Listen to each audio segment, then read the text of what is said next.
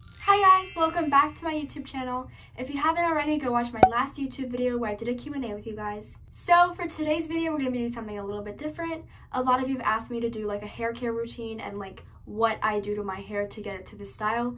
So I decided to just make a video and show you all today. So yeah, let's get into the routine.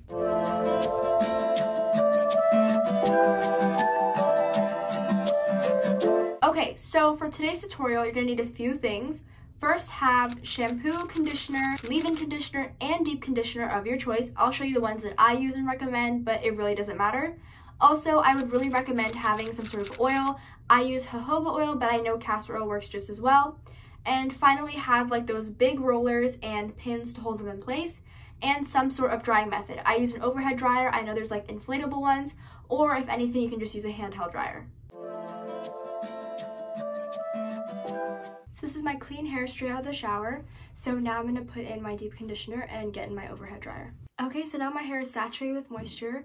Normally I would tie it, put on a plastic cap, and get in the overhead dryer, but since I don't have a plastic cap today, I'm just going to go ahead and get in with my hair like this.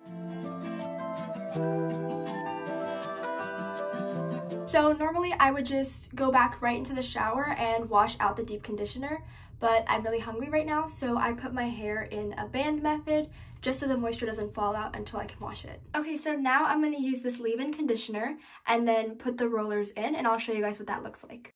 Here are the rollers in place.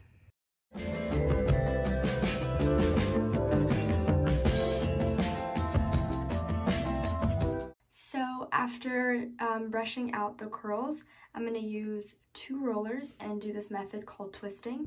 I know it looks silly, but I use 2 curlers to anchor my hair, and then I twist all the hair around it in one direction. And basically what that does is it makes the style last longer when we braid it tomorrow. Okay, so this is my hair the next day after sleeping with the twist in at night. Now I would just braid it into 2 Dutch braids. If you have to like go out or something, then you can just leave your hair in this style and then do it at night. But since I have nowhere to go today, I'm just gonna braid it. Okay, so for this part, I'm gonna apply oil to the ends of my hair just to seal in moisture and make it look softer. And then I'm gonna go ahead and braid.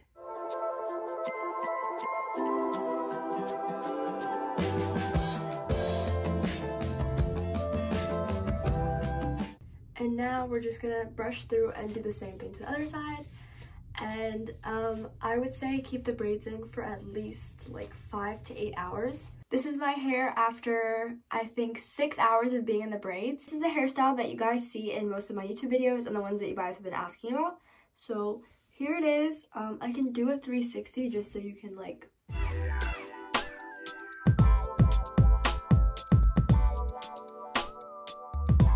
So I just wanted to talk about how to avoid heat damage when doing this hairstyle. 1 is deep conditioning every week. Like the more moisture your hair has, the less susceptible it is to like the heat of the dryer or anything else you're using. 2 is actually like the literal dryer. Since I use the overhead dryer, the heat is diffused instead of being direct into the hair. It's kind of the same thing as like when you deep condition and go in the overhead dryer for 15 minutes, just make it an hour. So it's prevented my hair from damaging. I've been doing this style for like a year and a half on and off.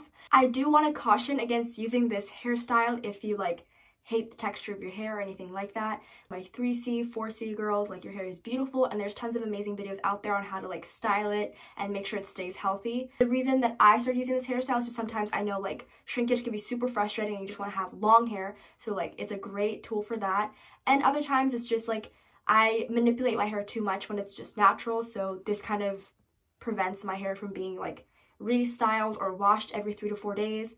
Another reason is, I mean, sometimes I just don't want to box braid my hair or like do another protective hairstyle that takes me hours, and this is just like a 2-hour solution and it lasts me a week, so it just kind of buys me time.